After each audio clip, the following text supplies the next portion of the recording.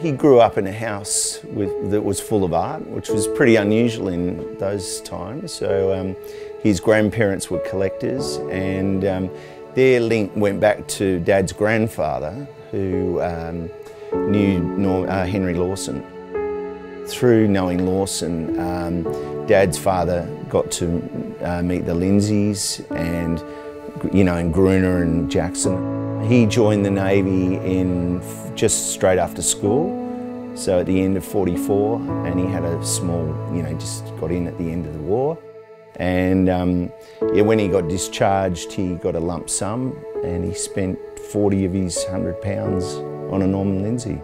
It was just always there. I mean, I remember as a kid, like by the time I was 8, I used to take visitors round on a tour. So I kind of knew who'd paint, I knew the artist and maybe a little anecdote about some of the paintings. And so, it was, you knew it was kind of unusual because people would come in and their jaws would drop. So he started collecting Australian paintings, but very quickly he diversified into just about everything. He started travelling a lot through Asia for work. He was an obstetrician and gynaecologist.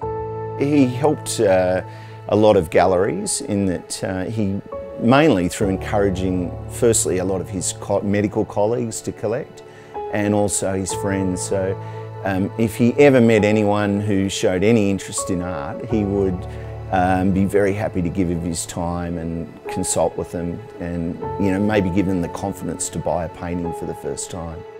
Yeah, he had an amazing life. He did a huge amount of travel, and I remember after his Thanksgiving service, people were just walking out shaking their heads and just pondering what he'd achieved in his life. So it was an incredibly productive life.